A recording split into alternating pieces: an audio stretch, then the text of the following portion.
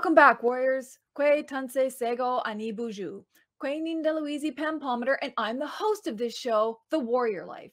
This show is about living the warrior life, a lifestyle that focuses on decolonizing our minds, bodies, and spirits, while at the same time revitalizing our cultures, traditions, laws, and governing practices.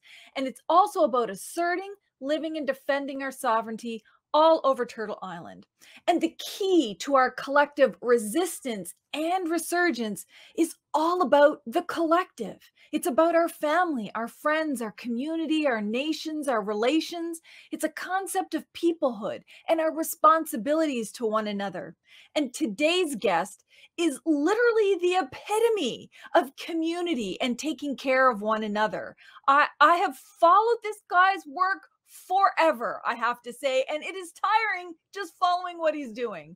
So Michael Redhead Champagne, he is literally a powerhouse behind so many community-based initiatives in Winnipeg, Manitoba, and beyond. He's a community organizer, he's a public speaker, he's won lots of awards, he's literally inspiring the hearts and minds of people everywhere. Not just inspiration, but into action to make a difference, to help protect one another and improve the lives of people. He is literally, I think, made up of boundless energy. And I'm starting to think that probably comes from a place of love for our people. I am so honored to have you here, Michael. Welcome to the Warrior Life podcast. Tansei, Pam, thank you so much for having me here today. I'm so excited to spend some time with you and all your awesome viewers. Yeah, no, there's so many awesome listeners and viewers all over who literally listen to this stuff to learn more for the purposes of taking action. It's all about education for action. And so before we get right into it, because I know you and I are like those high energy people and we could just, go right off to the races. I always like to offer people an opportunity to introduce themselves the way they want to, talk about where they're from or things according to their protocol. Thank you. That's super kind of you. I appreciate that. I guess I'll just introduce myself, Tansei, Michael Redhead Champagne, Natisnakasan. My name is Michael Redhead Champagne. I'm pumped to be here today. I know we're going to have a good time. It's going to be a party. It's going to be a revolution. And I know that I'm really excited to be here as a small piece of the puzzle to try to make our communities a little bit stronger. So the work I do in Winnipeg and Winnipeg's inner city and Manitoba and beyond is working with, often now within systems. Once upon a time when I was a young person, I would do a lot of youth work. Then as I grew, I did a lot of more Indigenous leadership specific work. Then I moved to doing like kind of neighborhood specific work.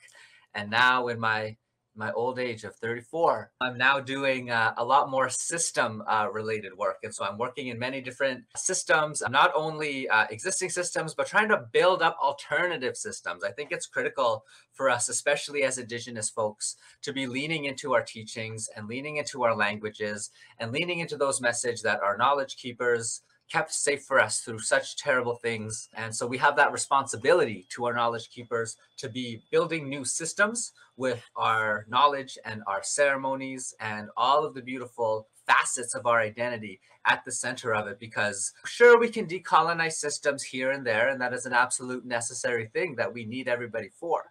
However, if we are to achieve the revolution, we just got to build something totally different than what we're currently using. And the lucky thing for Canada, especially as a country, is that we have Indigenous leadership that is looking out for everybody, even if they don't like us for doing it.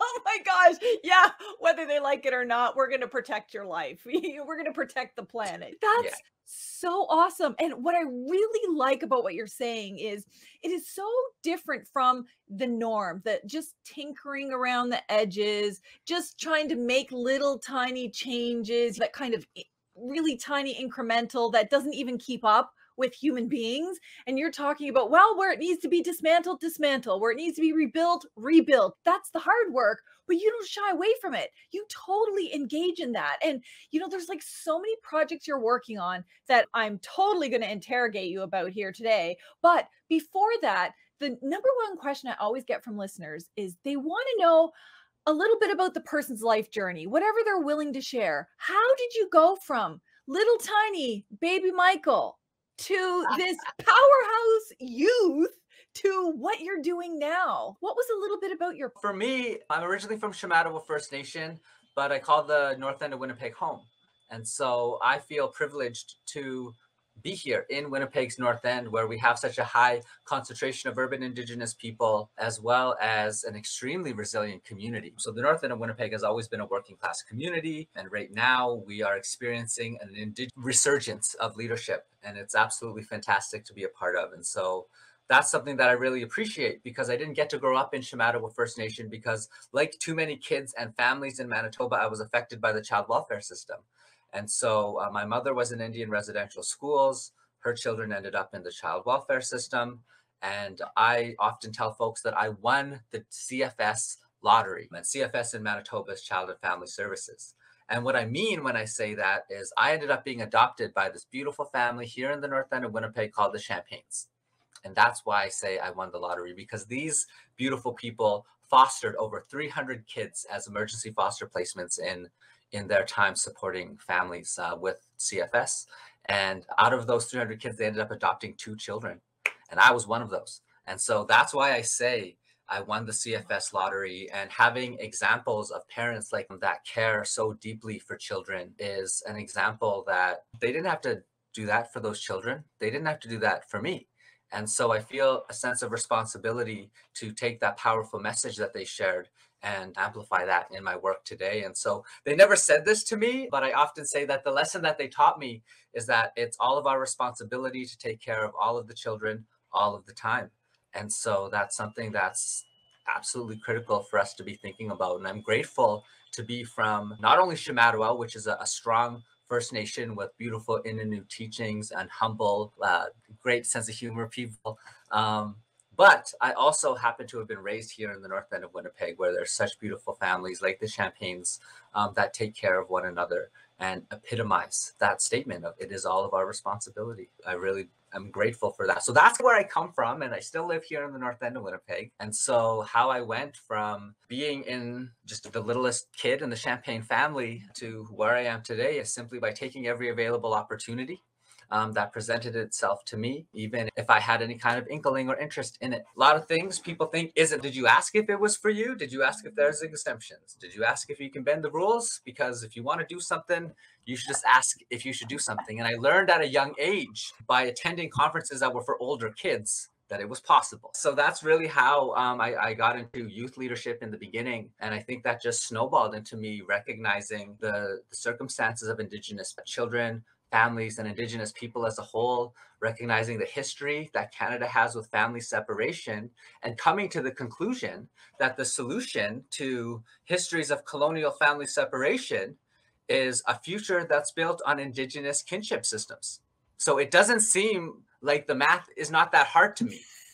Yeah, no kidding. And the whole thing about kinship is that it's like everybody, it can be from different nations. It doesn't matter where you live. It's a concept of family and kin, which can be relationships however they're formed. It can be by birth, it can be by adoption, it can be by just hanging out, it can be by all of the things, all of the ways that we are as Native people. There's some kid who hangs around the house, and then next time he's living there for a couple of years, and well, I guess he's my kid now. This is my new son. And it's a beautiful way of being, but it can literally be the theme to how we rebuild and change these problematic systems that you talk about. It has to be the theme. It has to be the theme. And I think the other thing that's so beautiful, and what I've been feeling grateful for in my life, because that led me onto a journey of becoming a storyteller and becoming a public speaker. And so I've had not only opportunities to do lots of awesome community development, youth mentorship, and community organizing in my community that's taken me around the world to so many interesting and different places. And so every time I'm able to go to a different community, it's such a joy to seek out the Indigenous knowledge and the Indigenous people there. And I think that in my teachings and in my language, we have the word, it's Wakotuwin. It means kinship, right? It means family. And it's not just about treating human beings like your family as they are. It's also about recognizing that we are related to the land. We are related to the animals. We are related to the water. and recognizing that our relation and our kinship systems runs a lot deeper than just what maybe mainstream society would Yeah. understand a family to be, I think is really important. And so I guess I have a question for your viewers and your listeners to please share in the comments or online. Yeah. What is the teaching in your nation that you think we should build the revolution on? Because for me, in my nation, if it was a Cree, if it was a Swampy Cree revolution, Yeah. if it was an Innu revolution, I would want it to be built on Wakotowin. That sounds so awesome. You know What would you want? What do you think that would be? What kind of Mi'kmaq teaching do you think kind of feels good for you there? Of like, what do we have to build the revolution on? understanding that our relations are everybody, the spirits, our ancestors, those that we don't see, all of the spirits that live inside of trees, they talk to one another, they protect one another. If we could be like all of the other living entities whose whole existence is actually based around their symbiotic relationship with one another. Like each different kind of tree finds a different way to protect each other from insects or diseases or whatever. And they don't have to do that, but that's how we all live together in this like relationship. I don't know. I think relations is the best. And the same with all of the people we don't see, our ancestors who are literally right beside us. Even if we can't see them, they're here. And to me, I just think if we all cared about all of our relationships that way,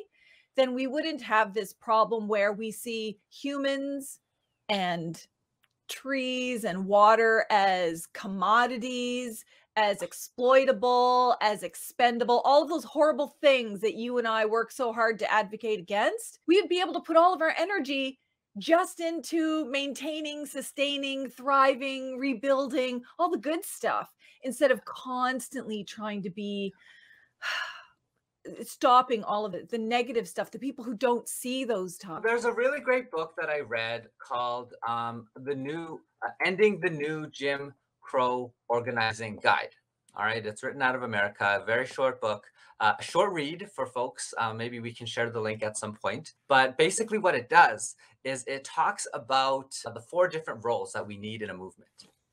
All right, and so the way that they identify it in that particular situation is, and I just can't help it, but I reframe things into an Indigenous lens. And so they have 4 different areas, and I'm like, oh, hey, I've been shared a lot of Anishinaabe teachings, a lot of Anishinaabe ceremonies, and including the medicine wheel. And so what that means is that when I hear 4 things, I wonder if there's any kind of correlation.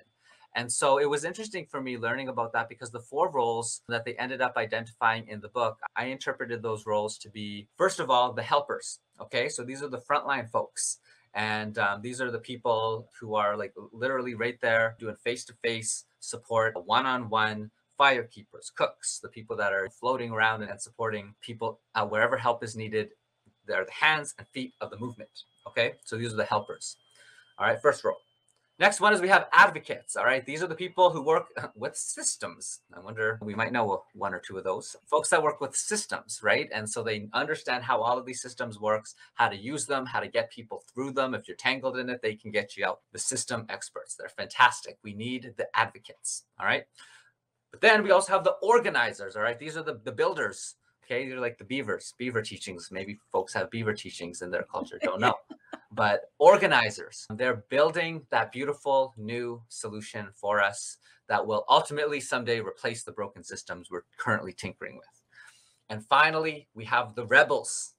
All right, these are the troublemakers. They speak truth to power. They disrupt things. All right, they do often at great personal sacrifice to themselves, to their body, to their wellness. They get attention of the whole system. They call out these injustices, and often they're vilified for it. And so we have all 4 of these different roles in our movement, in the revolution, and we need them all. We need our rebels. We need the advocates. We need the organizers, and we need the helpers. And here's something that I think I notice in the community and in community organizing. Those groups piss each other off all the time. Yes. Every single time. The advocates aren't radical enough for the rebels. All right. The helpers aren't system enough for the advocates. I could just go in a circle all day long about Yep. how these different groups of people disagree with one another about how the other group is behaving. But the reality of the situation is we need all four of them to be doing their best at all times and actually supporting one another where possible. We can't be in all places at all times. We can't do all the time, but we can build relationships with our kin, with our movement, and hopefully with that Indigenous knowledge at the base and these lessons, obviously, that are coming out of the Black struggle in America against policing and justing and over incarceration, we can take these knowledges and mash them together into something that makes sense within our territory. And I like to share that message because I know there's a lot of disagreement. There's a lot of people that, disagree with Michael, disagree with Pam, disagree with lots of folks. And they are entirely allowed to have that disagreement. And it doesn't mean we need them any less. Just because you don't like what I'm doing doesn't mean I don't need you.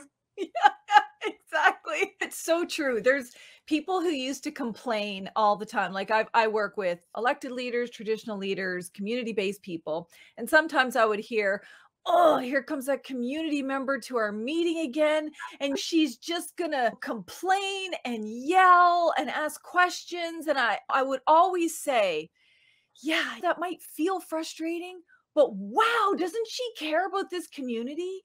Doesn't she care enough to get up there time and time again, even though people point at her or make fun of her? And she gets up there and she asks questions that other people wish they could ask. And the way she's expressing herself, that's just a symptom of everything she's experienced. But listen to the message. We don't have to all like each other. We don't have to like the person who stole our boyfriend in high school. We don't have to like our nosy next door neighbor, but we're all in it together. And we got to do it. So your message is just so powerful. Like we literally need everyone. And I think this is a perfect segue into something that you're doing. It touched my heart, and just one of 1,000 reasons why I wanted to talk to you, because I have another podcast called the Warrior Kids Podcast, and it's for little kids, not teenagers, although some listen to it, probably think I'm a weirdo, but it's for little kids to really not just celebrate everything Indigenous, but to talk about what it means to be a warrior, how to take action, how to protect the planet, how to care about animals, how we're all related. And when I saw that you have a new book coming out called We Need Everyone, oh my gosh, I was like, here he is speaking to my heart again. Can you tell me about this book, please? Yes, We Need Everyone. Here it is, available from Highwater Press here in Treaty 1 territory, written by myself and illustrated by Tiff Bartel. We Need Everyone is an instruction manual and a celebration. It's an instruction manual because it shares in this book different steps we can take to identify what our gifts are. And it's a celebration because we list in here a number of different gifts that I've seen actually in and around my community that I think are valuable and life-saving. And my hope is that every time folks are reading this, they're able to either see themselves in the book, see their gift in the book, or see the gifts or the people that they love and care about in the book. And so why this is so exciting for me is Tiff Bartel's illustrations are absolutely fantastic. So I'll just hold it here still for a second so folks can see. As you can see, she really wants to make sure that it's a diverse group. So it's all sorts of shapes, sizes, colors, and also shout out to my cat. That's my cat Sushi. Oh my gosh, are you serious? That's my actual cat. So we'll see if at some point in the podcast my cat Sushi actually comes out. But yeah, anyway, it's an instruction manual and a celebration for kids 2 to 6 years old to be able to identify what their gift is, and then hopefully talking about how we can share our gift with the community. And then also why I think that's so important is because we've done some mental health work together relating to kids and young people in this country. And a sad statistic that many folks still don't know is that Indigenous young people in this country will contemplate suicide at an average age of 10. 10. I want our listeners to think about that. I don't mean to get so heavy, trigger warning, obviously. Yeah. But think about a 10-year-old you. Think about a 10-year-old in your life. Do you want them to think that the best solution to their problems is removing themselves from the equation? No, none of us want that. And so many of us have been there. So many of us feel that. And that's why this book is aiming at kids 2 to 6 and all the people that love kids 2 to 6, because we have to stop this this problem of hopelessness in our communities before it becomes a problem. And we have an opportunity as Indigenous people. We have such a young population. We have such a young population to have such a high suicide rate amongst that young population. It's heartbreaking. And I'm thinking about especially rural, remote, isolated communities that I haven't been able to get to, and it costs so many hundreds of thousands of dollars just to go and be there with folks. This book can go to places that I can't go to. And so that's why I'm really hoping that not only will I be able to get the message out there through, I'm hitting up every single possible money bags that I know. And for this February I Love to Read month, I'm running a Buy a Book, Give a Book campaign where folks are going to be able to check out the link tree for We Need Everyone. I'll give it to you, or maybe gave it to you already. There's a link tree for We Need Everyone. I'm going to be adding it in there, where there'll be an address where you can purchase a book and send it to the address. It's a warehouse right here in Winnipeg, and I want that warehouse filled with books that I can give away to children in care, children in the inner city that can't afford it, folks and children in isolated, rural, northern, and remote communities. We need everyone for real. We need people that have resources to share those resources with the people who don't. And think about it. Not only is this book by and about our people, it's your voice. And I love that it's your picture on the front. It's like, oh, that's clearly him. Okay, that hair, that's clearly him. But the cat, I didn't know it was your cat Sushi. But so you've got that, you've got voice, you've got representation, you see all of our solidarity people there. But a book in and of itself is wiring your brain to be smarter, to learn. And so it's constantly getting reinforced. Like, a book is so important. I love that your target age is so small, because there's so little for little people. There's lots for adults. We complain that there actually isn't enough for adults. And I agree, we're nowhere near where we should be on Indigenous education. There's some stuff for teens, but the little people, the ones whose synaptors are still connecting and forging, and they're still finding their way in the world, and the things that they see and are familiar with is what sticks with them and what gives them comfort. Imagine if the people they're seeing and hearing about are people, like how mutually reinforcing that is. I'm so excited, because it's all the little people who need to hear this message too. There's a secret teaching in the book. What? There's a secret teaching that only the people that know are going to know. And so now you and our little listeners here, y'all are in the know. So let me tell you the secret. Behind me, this beautiful star blanket. Yes. Now, something that many folks may or may not know is that the star blanket originates in Cree culture. Other folks have versions of it, but from what I understand, this is something from the Innu people. It used to be a 7-pointed star, now an 8-pointed star. There's a lot of math there, can't get into it. Moral of the story is we are star people. We have knowledge keepers out there like Wilfred that share beautiful teachings about how, oh my goodness.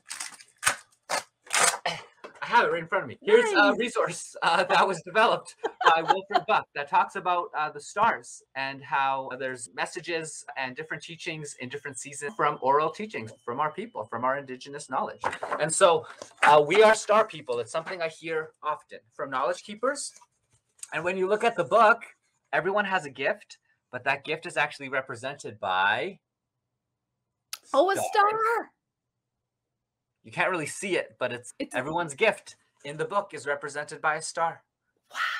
And I'm so excited about that, because it doesn't mention any of this in the book. Like, I wanted to deliberately make this as broad as possible. I didn't want to be going into teachings necessarily. However, for myself, and I know Tiff is, I believe, a non-Indigenous artist herself, but she is absolutely understands.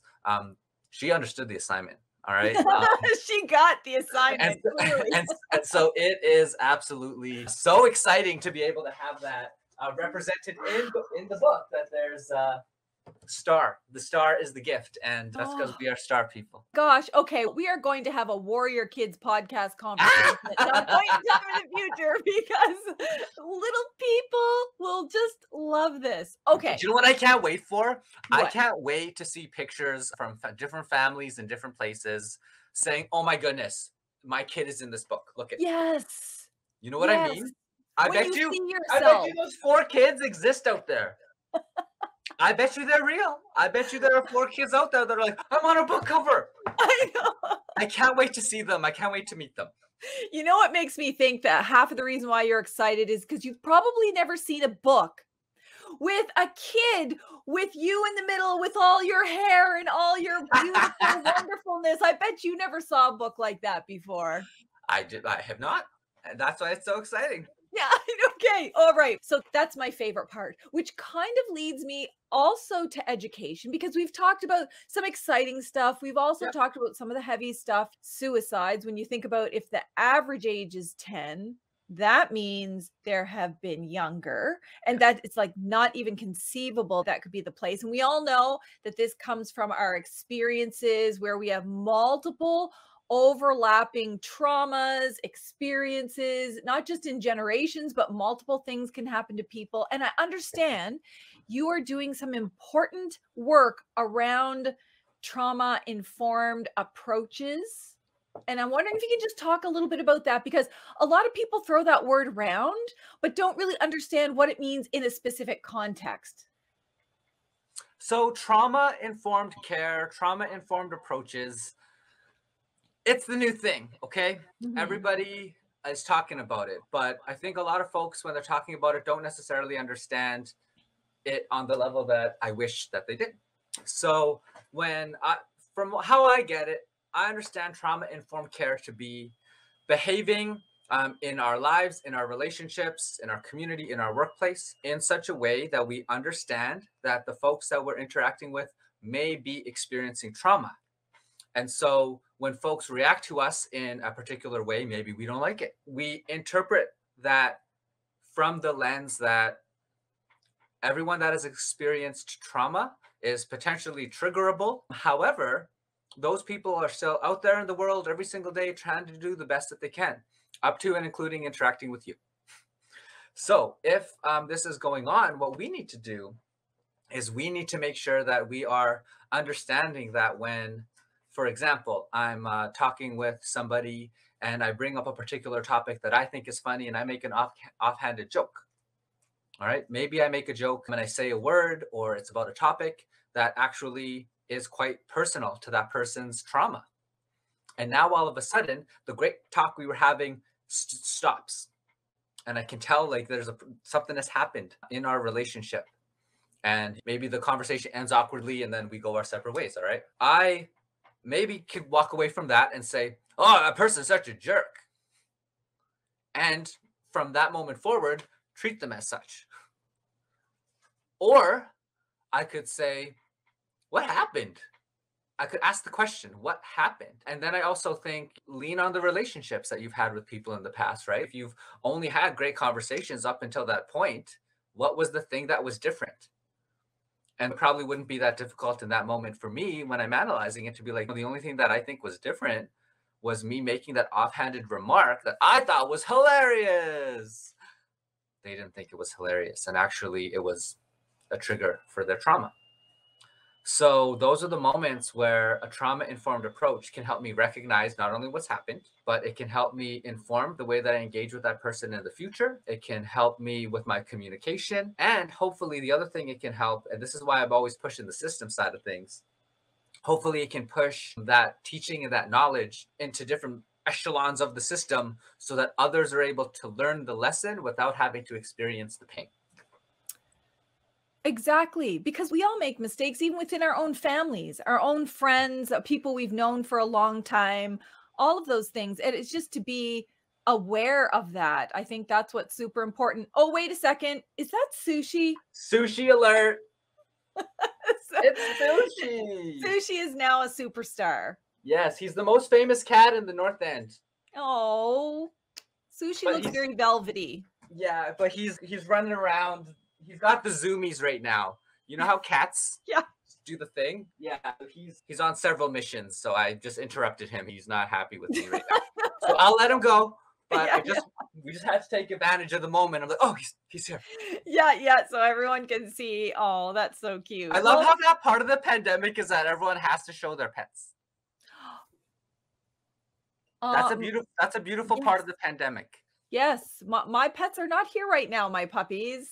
If Uh, if they come, we would yeah, love to yeah, meet them. yeah, if they come. Okay, so back to the Oh trauma yeah, sorry. informed, like you're not just thinking about this and theorizing this just on your own. You're actually working with Yes. systems to help make people aware in terms of all of their relations, right?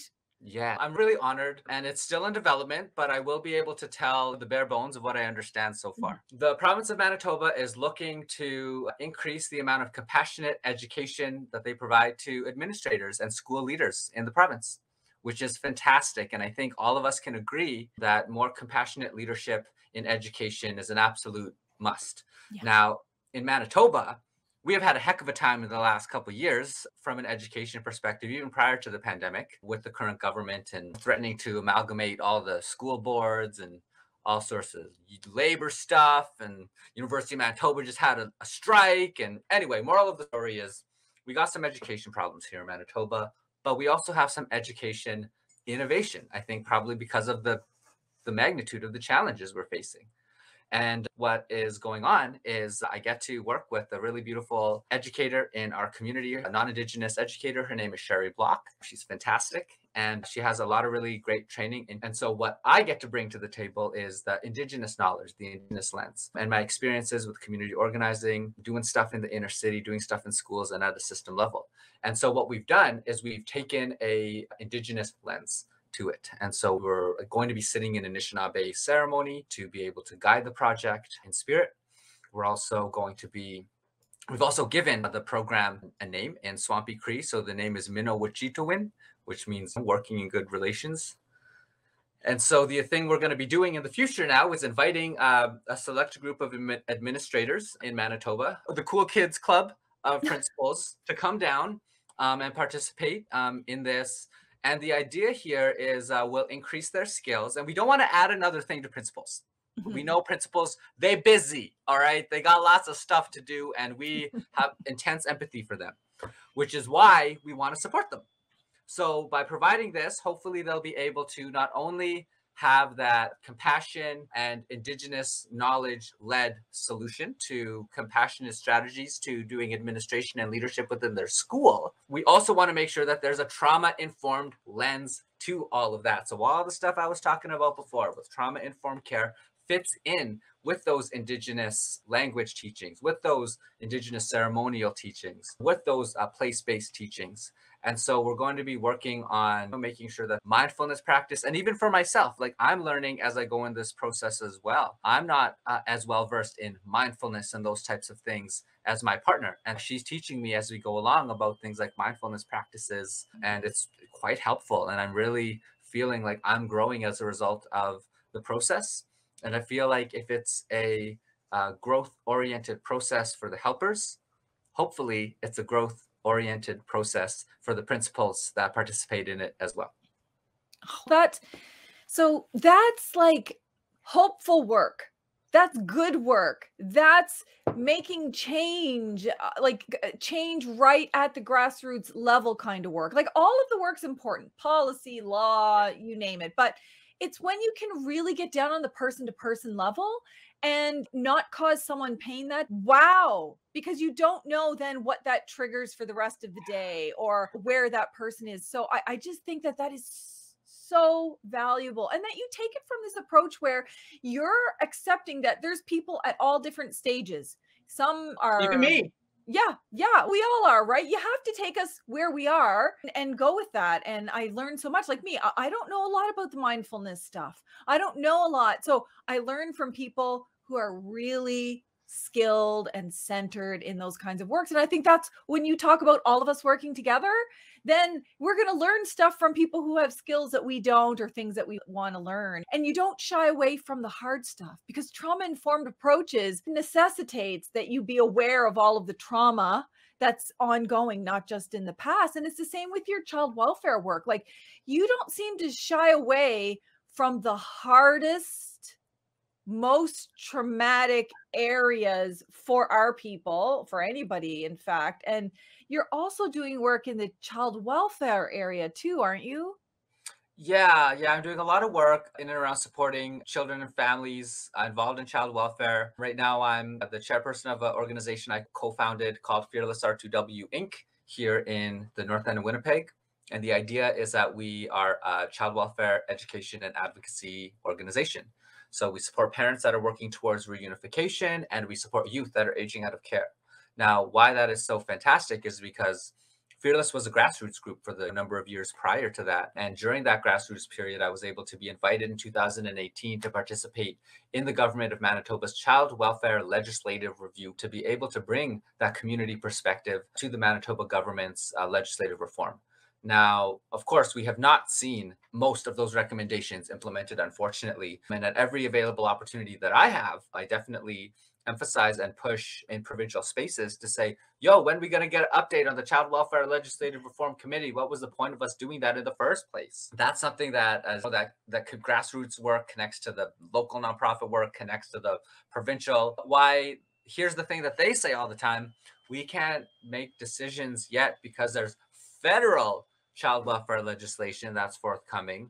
So now we can't do anything and so it's a really frustrating time actually right now in child welfare in Manitoba, which is why I'm always grateful to work in the grassroots with Indigenous leadership to be able to identify and push for solutions from our strength-based perspective. And I also think that as we do this work, thinking about that teaching of Okotuin and we're all related and we have to treat folks as our relations, we have to find joy in the heavy places.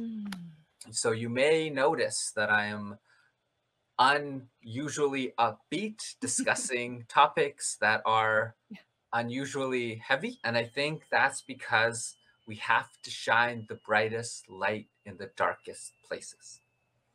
And the revolution has to be joyful.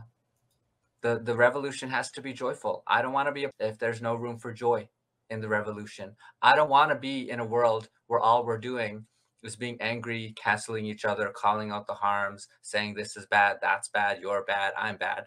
I know. No, but think about I it. know we're bad. I want the joy, all right? We're burning this shit down so we can be happy later. The revolution. We're all running towards something. Aren't we running towards the light, the better, the happy, the love, at the same time, honoring, acknowledging, combating, advocating, dealing with all the hard stuff, but we have to be running towards something.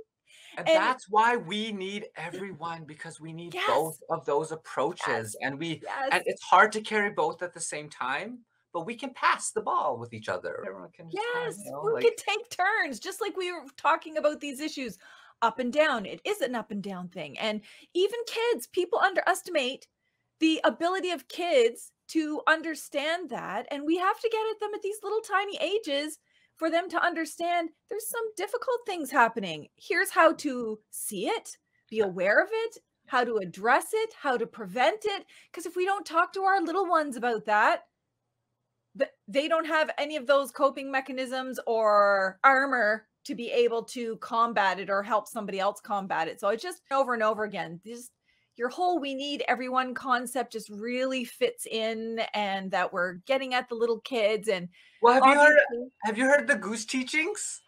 You know goose teachings? Oh, I want to say it's Anishinaabe teachings, but it might be Dakotas. I'm sure your listeners will correct me. My apologies. I didn't mean to start a nation war. The geese teachings. You know how there's geese, they fly in a V when they got to go south or north or wherever they're going as a team. They fly in a V. Well, guess what happens? You don't get to all stay in the same spot the whole time, because when you're the leader, you have to take on the most, what's that word? Aerodynamic. Push the wind. Okay, so you take on the most wind, right? When you're in that front thing. And why you do that is because you're breaking a path. It's never intended to be comfortable. To be the person at the top of the V. Okay. But here's the other thing that I don't think we realize. Western systems don't get it, but Indigenous systems do. The person at the V was never intended to be the same person. No. It was never intended that one person for the whole trip from Winnipeg to all the way to the south, the same goose is going to take on all of the friction for the whole team. Because so what happens is that goose does the best they can with the energy that they have for as long as they can for the betterment of the team. And when they can't anymore, there is no shame. They move to the back of the line because that's the easiest spot where all the other geese are giving you their little wind barriers and you can fly in their little pathway. Slipstream. Yeah, we're not scientists here. I bet you there's a science teacher or someone listening right now that's like screaming at the ah! So anyway, the moral of the story is we all have to be ready to step into the leadership role. And why that's so important is because it gives us compassion and empathy for other leaders. It also gives us the experience of leading. It also allows us to experience that pain because everyone thinks that leadership is about like glory and so fancy, but it's a lot of pain like when you're a leader. And I feel like the heavy work that I do in child welfare and suicide prevention and like systems, the thing that makes it okay, the thing that makes it possible is that when I go to those places, I never feel like I'm going by myself. One, because usually I'm not, because we bring our community with us everywhere we go. But two, should I happen to be the only Indigenous leader in the room at the time, I never feel alone because I feel like our ancestors are with us. Yeah. And I feel like I got Kukums and all those that went through so much stuff standing right behind me. And I just think I could back down in this moment, but what will Kukum say?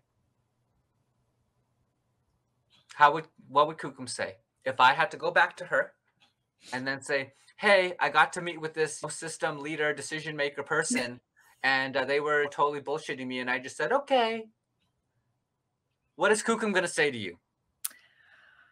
Probably not even repeatable. Exactly. And so to prevent that from happening, I imagine that Kukum is always with me, and I have to behave in such a way that I can hold my head up when I'm having tea with her later. That's a good way of looking at it. That's a really good way of looking at it because Kukums would never tell you not to be assertive, not to be forceful, not to force your way into a space that you're not allowed. But they would also say you do it with respect and protocol, and that to not even make an attempt, you might be denied. You might be ignored. They might put you somewhere else, but to not having even tried for your people, that's the sad part. And that's the thing. To me, that's the unforgivable part when you don't even try. You have to try. When you can. And so what I really like about you and all the work that you've done, you accept people where they are. So some people are on the boots, land defenders right now because that's where their strength and power and place is. But not everybody is there right now. Not everybody can do that. Not everybody can even speak up right now because they might not be in a safe place. And that part of being a warrior and in the revolution is making sure you're here tomorrow and the next day in a healthy, strong way. And so just being strong and protecting yourself is in fact just as valuable, if not more, than what some of the other people are doing. And it manifests in so many different ways, but we only see it represented in the media in certain ways. It's just the speakers, just the advocates, just the land defenders. And I don't mean that disrespectfully because they are all very powerful people. But the woman who sits at home and says, I need to take care of my mental health today. I need to do ceremonies so that I'm good to raise these kids. That's epic. The mom, the single mom or the single dad that is fighting to get their kids back from CFS. That's the revolution. Yes. Those are the leaders. Yeah, exactly. Our relatives that are out there struggling, it's minus 40 without having a roof over their head. All right. First of all, how is that happening in Canada? Yeah. Okay. Second of all, how is it Indigenous people so overrepresented, especially here in Winnipeg? Absolutely not. Nobody should be homeless on their homeland. No, it doesn't even make sense. It doesn't even make logical sense. It doesn't even, we don't even have like concepts for that in our traditions or languages. Not that I'm speaking for yours, but I haven't, like, it just, none of that.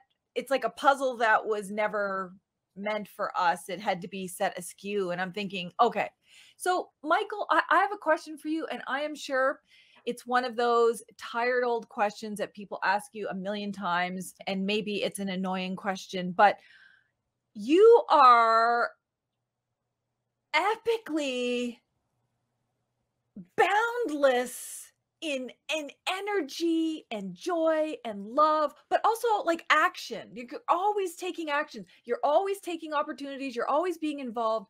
What are some of the things that you do to take care of you? And the reason why I ask that is because, as well as I do, there's going to be listeners or viewers who are thinking, I'm too tired right now. I can't take on anything else. And they might not know what it is that we also have to have these practices where we take care of ourselves. So what do you do? So COVID-19 and this pandemic and having to be isolated at home, for me as an extrovert, was initially so painful. But I only say initially because what being at home forced me to do was it forced me to be with myself. And being forced to be with myself meant I had to learn about how does Michael hang out with Michael? What is Michael's relationship with Michael?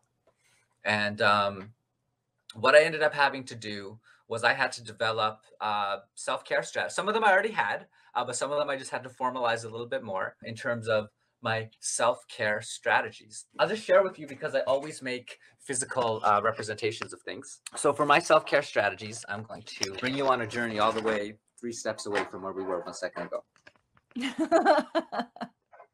All right, so can you see me? Yes, you can. All right, so I can.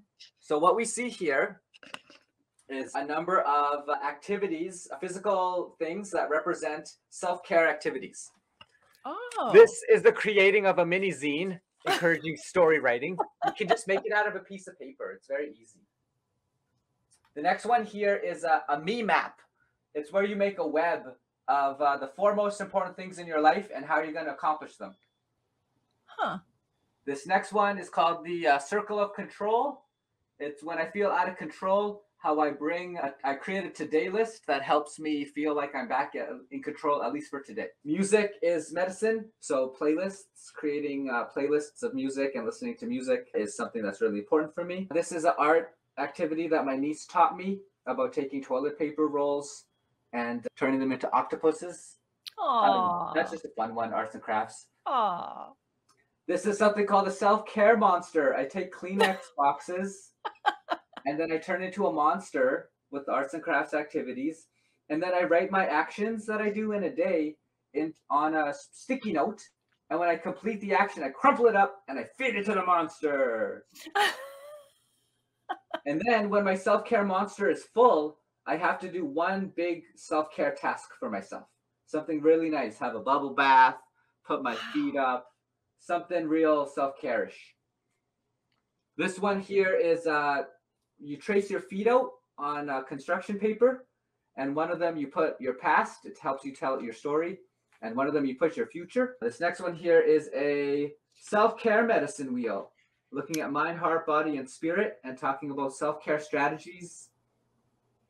This next one is just, again, arts and crafts. I just made a sunshine with some. This represents journaling. I do a lot of journaling, and it's just a template for people to do journaling. And then the last one is prayer.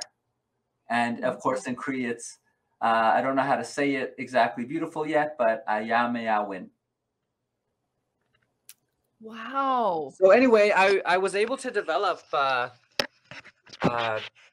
little activities that are represented by those little thingies. Wow. So even in your self-care, it's a massive wall of everything imaginable. I was expecting you to say, oh, I go and eat some donuts or I go read a book. You're like, oh, wait, let me show you this 20-point plan I have for self-care. Who has a 20-point plan for self-care? That is inspiring. Well, if you want to have a 50-point plan for the world, you need a 20-point plan for self-care, because I am no good to the world if I don't take care of myself. Wow. And I got to show up in a good way. And so I really have to be deliberate about taking care of myself. And that is a question that I get all the time. Michael, how you got so much energy when you do all the depressing stuff? And the reason is by taking good care of myself, Yeah. it Yeah. tells me that I'm valuable and that experience is something that I want everybody to have. I Yeah. want everyone to know that they are valuable and worthy and deserving of fun, joy, good things, safety, health. And so if I get it, Wow. everyone should get it. And so now Yeah. that I have a deeper understanding for myself of what that could possibly look like, it really helps me try to advocate and communicate with other Yeah. people because I have now this menu of self-care activities that when I'm talking to my loved ones and they say they're not feeling well, I can be like, you Uh, need the circle of control. you Get a need piece of point number paper. 17. Get a piece of paper. Yeah, yeah. Well, and why it's so great is because literally one of the activities is the self-care medicine wheel, right? So it's 4 different parts of the mind, heart, body, spirit, and you literally just think of 4 activities for each of those quadrants that make you feel better. And so you plan it out ahead of time so that when Wow. you're not feeling good, you literally do have a 16-point plan of steps that you can go through. And by the end of it, you've done steps to take care of all 4 parts of your medicine wheel. And guess what? I've never been able to make it through one full rotation of my self-care medicine wheel before feeling so good that I can go back to work or carry on with what I needed to do in the first place. Can I put this podcast on my self-care medicine wheel? Because honest to goodness, like if it's just so funny that we think of what's the minimum thing? Okay, maybe once a month I will do X and that'll be my self-care. You're like, "Oh, wait, I've got like multiple things for self-care." And imagine if in addition to the big revolution, there was just a revolution of individual hearts, minds, and spirits who are like, you know what? I deserve a 20-point self-care plan like Michael. Not never mind this once a month, I'll go visit a friend kind of thing. I Wow. have to Okay. do lots of self-care things every day. I have to start my day with self-care because Wow. sometimes when we wake up in the morning and it's still a pandemic, guess what? Ugh. Hey, you stole my word. Michael, you are the bomb. Okay, you were the bomb when I met you. You've been the bomb all these years. My gosh, talking to you, and I know we've been on different panels a couple times together, and I'm just like, this guy is self-care. Listening to this guy is self-care. Honestly, I don't know how to thank you enough for all you do for the world, for our people, for the planet, everything that, I have learned from you. I value Walalan in my Mi'kmaq language, Ikose in Cree. Thank you for all you do. All I can do is my part to help share your voice, share these links. I'm going to buy a whole bunch of these books. I'm going to talk about it on my little kids podcast. I'm going to make sure that everyone I know and talk to buys these books and fills that warehouse so that every one of all of these kids will have their own copy of that book that they can read over and over and over again and see themselves. Because honestly, it's just not little kids that need everyone. Us big adults need everyone too if we're going to get this revolution done. And I think with people like you in the revolution, we got this. Like, I'm not even worried. The book is secretly for adults. Don't tell the kids. Oh, yeah. Okay. We won't let them know as they're reading for their kids. Michael, I'm in your debt. If you ever need anything, in all honesty, you just let me know. And to all of the listeners and viewers and people who are listening to this for the first time or the 100th time, like I'll do, thanks for making the time to listen. But remember, you hear Indigenous voices. What are you going to do to lift Indigenous voices? And then what steps can you take towards that revolution? Is it buying that book? Is it making a financial donation to a land defender? Is it doing your job in your area with your sphere of influence to make things better? There's something for everybody, and that's what this podcast is about. Thank you, Michael. Thank you to all the listeners. And till next time, keep living a warrior life. Well, Yes.